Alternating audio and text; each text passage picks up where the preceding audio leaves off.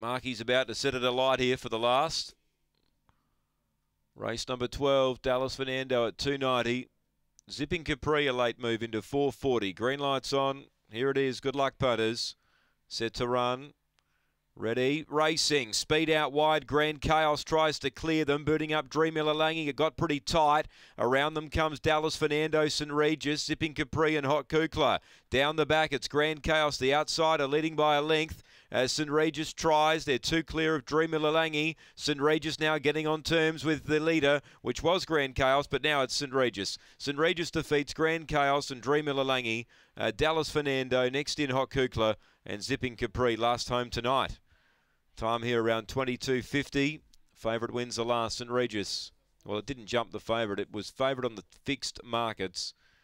But in the end, it's jumped at around the 370 mark. Number 4, St Regis. Bob Isaacson, and was supported earlier on. Gets the